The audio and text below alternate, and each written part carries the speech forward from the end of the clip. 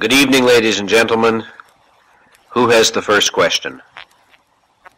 Mr. Branden, can a person raised under adverse, deprived, and oppressive circumstances, who has retained a spark of rationality and who at middle age has come across objectivism and responded positively, expect to become through individual efforts an emotionally whole human being without professional help? Well, I think there is a possible confusion implicit in the inquiry, if I understand what you're after. Learning or agreeing with a philosophy of life, even let's assume that it is a rational philosophy of life and one that is authentically understood by the person, doesn't thereby guarantee freedom from personal psychological problems. Philosophy and psychology are two quite separate domains. You know, I'm glad to have a chance to comment on your question because a lot of people I meet seem to have the idea that if only they hold the quote right unquote philosophy of life, that puts an end to all psychological questions and all psychological problems, and it doesn't. I know people whose philosophical ideas I think are very sound indeed, but I cannot say that they are necessarily any psychologically better integrated than people who hold philosophical ideas that I regard as mistaken, or mistaken in important respects. Therefore, philosophy is not a substitute for psychotherapy. Now, if children are raised by rational principles from a very early age, that can certainly help in their psychological growth. And even as adults, learning a rational philosophy of life is helpful. It might clarify confusions. It might provide the intellectual support of a rational, comprehensive frame of reference from which to view the world and the world's events. It might help to take away guilt caused by religious influences. And all of that is very useful and very important. So I'm not suggesting that philosophy cannot contribute to a person's psychological well-being, because it can. But I am trying to caution you against the idea that philosophy by itself is a psychological cure-all. So, coming back to the middle-aged person in your example, that would depend upon where that person was at psychologically at the time that he first encountered the philosophy of objectivism. If that person had significant psychological problems, then the mere fact of having a positive response to objectivism or studying it conscientiously and mastering it would not put an end to those problems. So now we come to the last part of your question. Can a person resolve personal psychological problems without professional help? That's a harder question to answer because it depends upon which person we're talking about. One person might be far more successful than another at knowing how to work on his own, on his psychology. I believe that as time goes by and more and better books are written on psychology, specifically addressing themselves perhaps to the question of what individuals can do on their own, it could be easier to do more without professional help than it is now. But I couldn't give a more specific answer than that, you see. Because, as I've already indicated, it would depend upon the psychology of the individual person, what materials or information he had access to, the complexity or difficulty of his problems, and so forth. If a very young child is being reared in an irrational manner, is it inevitable that he will repress his painful emotions?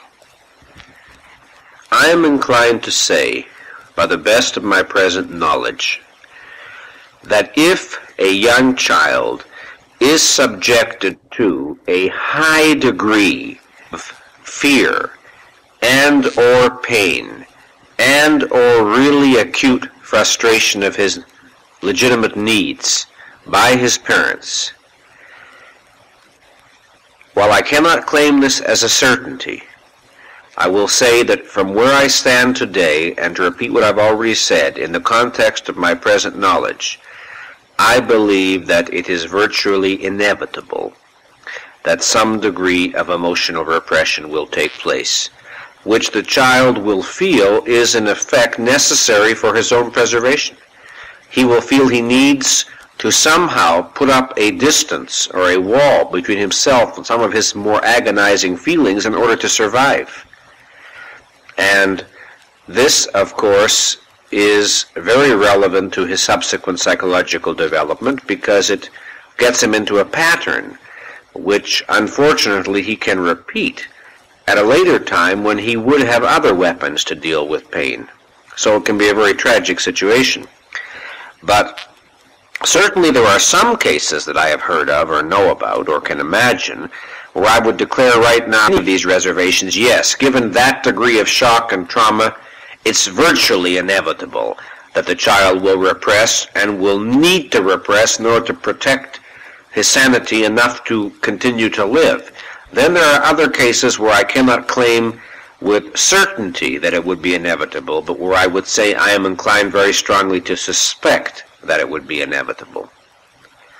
And I wish I had made this point stronger when I discussed this problem in The Psychology of Self-Esteem. I took a more moderate position in dealing with that question in the book.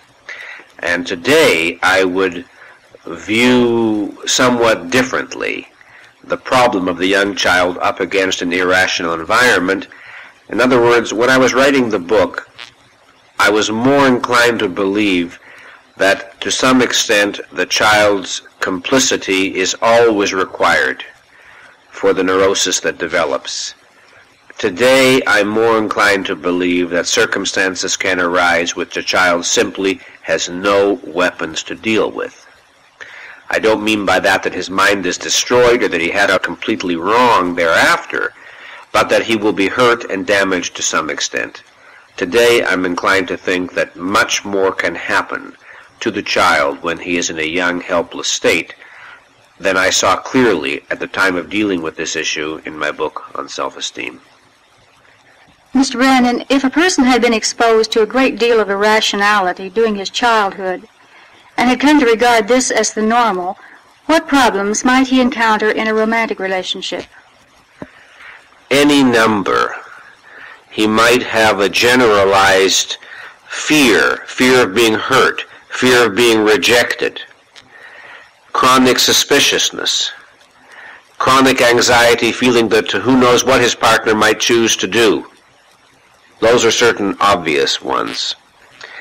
He might, because of this childhood exposure to irrationality, be so bewildered as a child and feel so helpless that it might leave him or encourage him to have a generalized sense of inability on his part to understand people or to judge people or to evaluate people, which could end to leave him feeling helpless and ineffectual in all human relationships, and therefore very specifically in romantic relationships. It could undermine his confidence in his ability to understand people, which means undermine his confidence in himself and in his own mind. It could result on his part in a doubt that he can ever be close to anyone. It could produce, in other words, deep-seated feelings of alienation from other people, of being cut off from other people. Therefore, the whole notion of intimacy would be very unreal to him, very strange, could make him feel very uncomfortable, or perhaps he wouldn't be able even to approach it or understand it at all. The point I'm trying to make, you see, is that exposure to massive, traumatic irrationality in childhood can be damaging to a person in any number of ways, and when you have said that, you obviously appreciate that that damage will also manifest itself in anything so intimate and important as a romantic relationship. Indeed, virtually any psychological problem that we have sooner or later in a romantic relationship, for the very simple reason that that is where we are most emotionally and psychologically naked. That is where we have our most, shall we say, lengthy or protracted interaction with another human being. and therefore where any personality conflicts, fears, or doubts sooner or later are going to have to make themselves known. So it's difficult to say if a child is exposed to traumatic irrationality, why then when he grows up in a romantic relationship he will have problem X, because he can have almost any problem in the book.